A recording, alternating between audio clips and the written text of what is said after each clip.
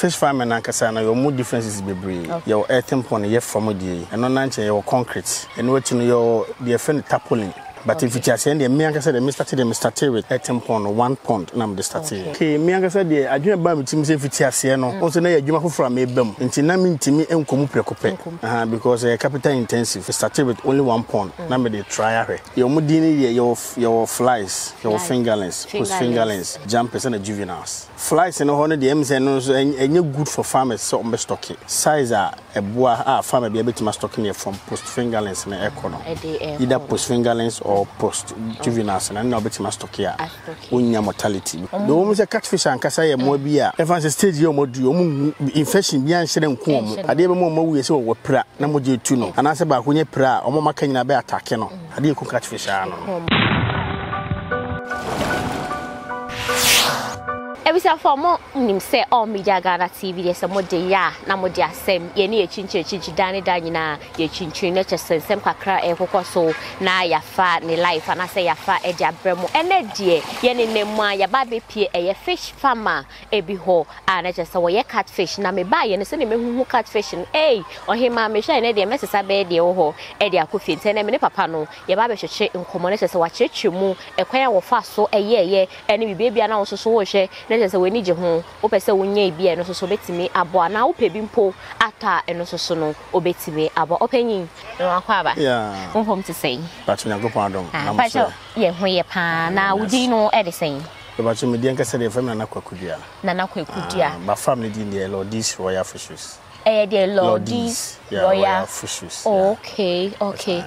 We dey yes start say in common and buy me hu fishes ni nyina wa ha say nketo ne akese famisha se we starting no na it saying. Okay, the mekanya say fish farming na kasa na ya bia na misonya na manage ho. Na we manage ho. Na usano. Usano nyina na ya bia na manage ho pa. Na nsu mu abo an kasa ya bia na manage ho. Na me starting the na nye bete because catfish adwuma na ya bia wo so onye sika kakra na they starting. But me started with 1 pound. 1 pound, yeah. Okay. But the woman say, I never come master do fish farming. I said, Sika the best starting and shit. To say, we will be out need the honor. Why one so by your juma, but my trim can be up here because can it and shit. Okay. Na starting no. We anything. Send starting no. You say you how ye nebia. Said the okase unya 1 pound no. We dey yenko yenim kakra ha. Unya 1 pound say na the start say no na it say because me ba wo fie ho no. Me hu say on say ya mostly ama for ye ne ti say ya. Ba me ba wo no me hu say na wo container bi me kwa swimming pool. Ntin kan be ro me ho yale. Say na fish yi ni bia. Nti pese me hu how wo start say ye wo ye no munduane ene omudi ne so e dey say. Okay, me da say na the woman say fish farming and kasana your more differences bebree. Okay. Your earthen pond ye from the and on nanche your concrete. Opa be tile and so betimi there even we fee we feature baby abetima ye no. And what you your the friend tarpaulin. Na na obi hu ya na okase. And so betima ye no mu kama. Ama na ayi. But if you are saying the me akase the started with 10 pound 1 pound na me started. Okay. Kakra me started ye no. And I'm here to matremo ababu same no. I dream pay ne ba uchi e say fa 1 pound na fa starting. Okay, me anga say dey adwene ba me tim say fiti ase no. Also na ya adwuma foforo me bam. Nti na me ntimi enkomu prekope. Because capital intensive. Nti we started with only 1 pound. Na me dey try ahwe. Say ebe fa but na me adom bia so ya kama. See I was start say na man for so ba beto e dey call any ade. Okay. We no we see o medi saying because we me dey na we no mudi. We dey say floating feed. We there. A floating feed. Okay. Floating feed and nam dia ye. But a good so no ma enkwase. We need here. But tell no mudi no my akese sa. Okay. Na e bia wo me feature echi de omo de pan no mudi ana omo de let's say. Okay, catfish ya bo bia no openam enam na mani nyine. Say pan no de no nya catfish on. Catfish on be di all right. But no na emo nyine no enkwa anim. Ti wo da wo figure mo na you ma fie aduane so timi de mom but enam pa na aduane a emom ye kese okay nti we na enam ne bia me pa cho enam no mo dia enam wo aburo mo so ya bin su wo mo okay nti no ano mo dia ye kese we no mo di se be de me hwa be 1 year pa cho mo 3 months 3 months me pa cho fegum bi na me hwe eh esa senya sam kitwa wo 3 months 3 months me pa cho 3 months ai kweku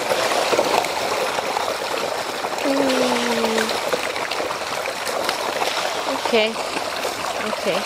nti sisi ano mo di 3 months say no utimiwe but it's allowed utimiwe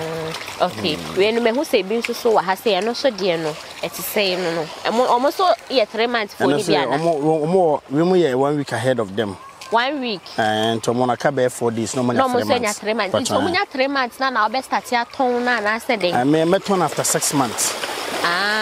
say do 6 months and I will start to say what okay nti we mu na ka akra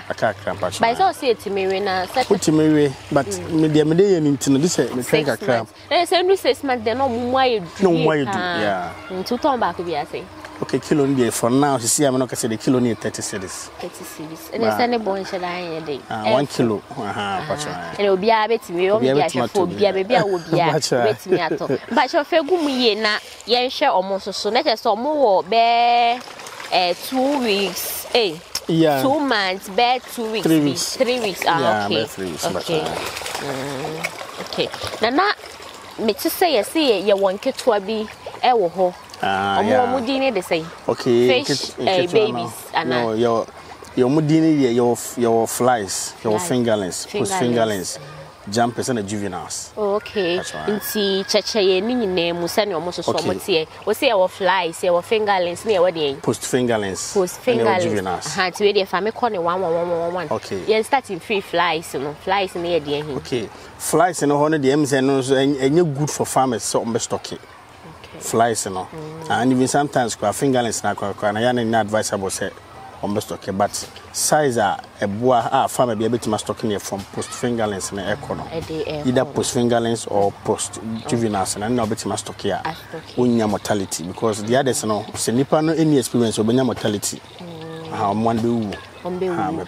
we dey wakofa ba madam fu bi so ye bi o say omunduane no ye omunduane ne san yo say nduro na ye de ma omo ne san ti okoye no munyina ewu na ebi mu ewu ma aka ebi mu enso we inside but ye say omo yiji omo enfiri ma be affect the other one sanity okay na bia na say make bia make say do mo de ma no mu susa ana bi so na mo ano na omo problem da omo bo wanana eh mo what say omo susa de mo no mo taiwu especially be diwo farmer na because so hu ha obesi ahwo it is size o farmer no best okay be boa on ye post fingerlings and as juveniles and they're the best size ye wondra ye de ma wo mo catfish you know the mom but nenu bia obetima yusu nchine obetima yusu bitter leaf na say bitter leaf na no and so ye one year nti no na bi ni ho a na che so mutimi wu ana anya so mutimi wu but unhu se bibisa esi a na obe apply sa nema no by a tempo on intense concrete ne tapoli na ebu na fingerlings na no bi ne beto wo fie na ebi so wa ha me pa cho ne beto no fie na beto wo fie no okay na ha de nde bi ni ha se we dey omo edom gum na fa so manya 3 weeks me pa cho okay you so nya na yenko ehone na yese yenko hwe ehon so de nti aha say de ne ye hefa for no 3 weeks omo ye 3 weeks mba cho okay let's have no mo so ba omo nya 1 month pa cho de okay we no ma me bisa wo me hye amene ya na yensuo ye fa yensuo from the to so abam me pa show won say me hye kana ho no ene ade mo ano muntimi enwema na ya cement ase no muntimi mfemu enko okay de be muntimi mfe yen cement ase okay but omo nye mo bia mo ye too wild so me dwane e pa cho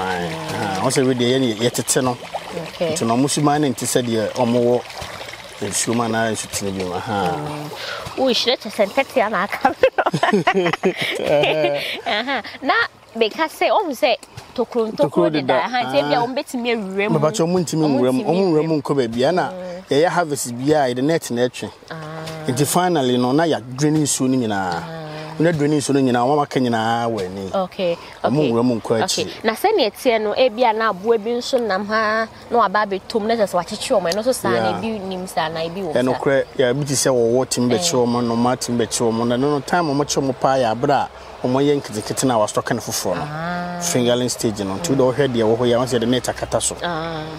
net no e che wo ni nyina also entitled me cheno no ma so ba e che o mo sa ne man kitikiti nyina sisi awe no wo de net mi be ka ho ana you know me de net kata so won so wo head ya wo ya won se mayi because of so mo nyini intina mayi but sisi o mo nyini de wo bi antimi me yo mo she okay ene yenko yenime na ha de ne be fine bacho ha say ya kwan de fine tia na me ba ha no me hu say security man bia wa ha bia na akonfo betimi aba ha aba be wura ha be yi bi ni ade ana security man da akonfo ha mo hwe ha won say your temporary status me no ha ba ko ni na ba ko so ase ho di o wa hanana won say ba ko ase ho so do ku ho no wote owo okay na aha iso mo abato mo fie no ho no mote pacho okay nto mo no mo hwe ha mo ne hwe pacho ene just obi anti eni ene ha okay one wa form aba ha me pacho ha ne so we ba ha be free abefabi net ni die ni we na say aboa bi e ba na chese wache no no na we na wo na e de ade you asa na aboa bi kom wo no na say ache ne be 1 week ni ntina wa yesa no okay esa aboa foforo bi aso ba na chese net no ade edro ewu ma na se no entukuntuku na wo say aboa de onim nyanse nto nya wura mu pe upia eden enu bi na ba se on pabo mu na so mu yi asa okay really maybe so akonfo say bia obi betimi aba be fa wo say wo omo hwe ha say ye bibia bia no mo so omo aba be yi bi arewa bra wonya we wonim dodo a egum okay pons no de especially we are gina hu say 3000 the woman 3000 nti wo expect say won sesa wo mu ni nyina na 3000 ni de unya ni nyina patwan unya ni nyina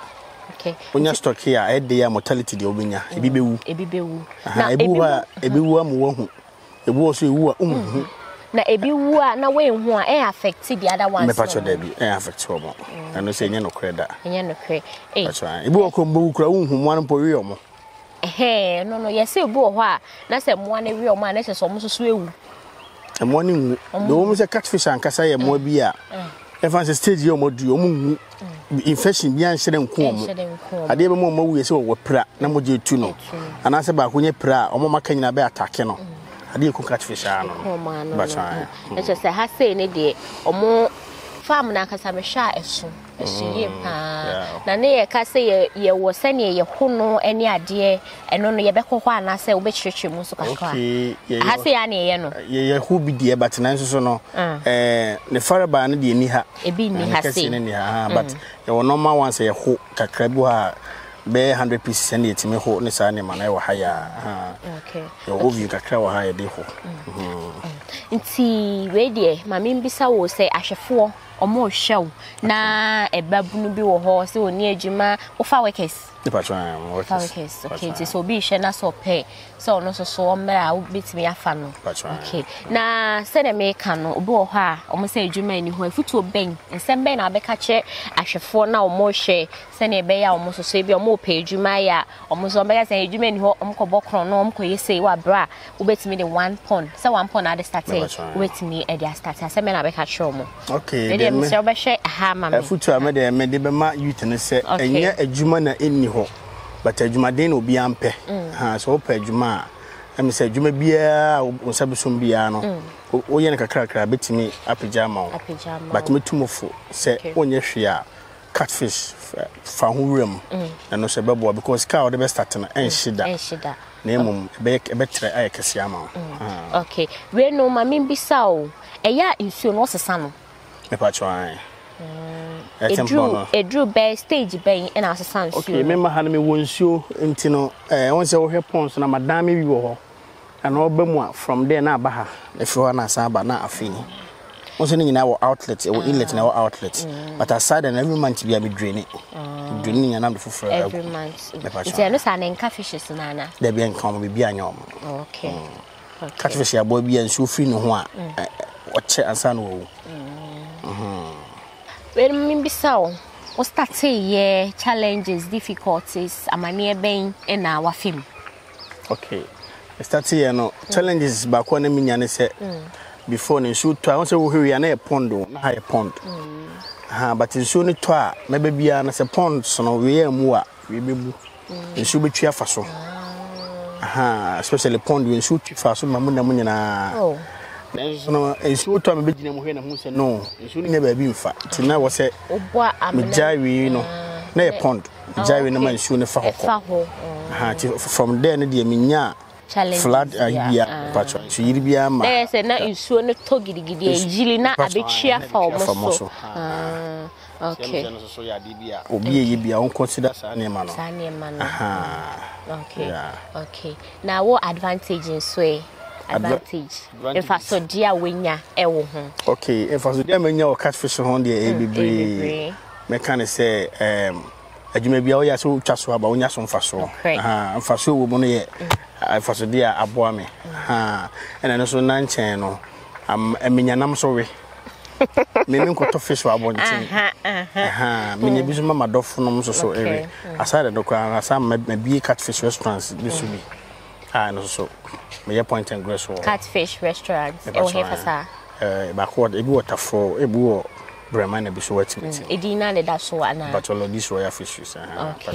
okay we dey wo dey phone number e be to because e bia na obi hye no no so opese onye bia na se one wundi nsa wo so a fa wo number no e fa to screen so e fa man okay number is 0243 okay 911798 okay pacho boni bi 0243 911798 okay we dey me da wase bebre se unya break akra ene me twetwe nkomo na we dey enwie no tesem no so ora me fish ni bia kwa ko ile se ne me nkwan be ye de pa ade himai ba ahase ena ebrebe ma ye kwan na ye de nkomo twetwe no e de asi ene no ye bowura eye papa bia oye eye catfish na kache ena ye ba ye ba be di nkomo wajenchwe eni se drop wajenchwe no eto ho so opese wone no ehwehwe nkomo so ane number no ene nam screen no asenfa ni nyina na jesa wone no ehwehwe nkomo hase eda sai all media Ghana TV like share na subscribe ni kama pa efa media no edi ohimma ade pa obetimi afreme da che hima kama man a wo ka ho ema ye toto niema ema bibia eye kama eye kandoji obetimi afollow no e wo TikTok ene Instagram Facebook ene baby aye demo esi